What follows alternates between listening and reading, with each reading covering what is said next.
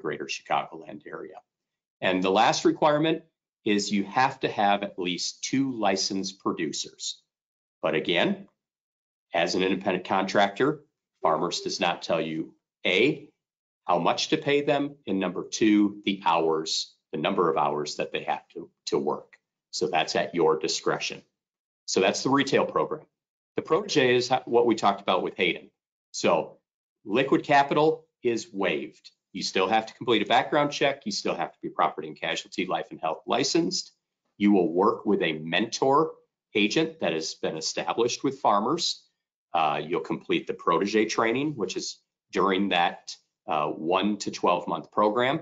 You will be required to produce $100,000 in premium, and then you will be able to open up your agency, and you will go on as a retail agent, which is on the left-hand side of that slide.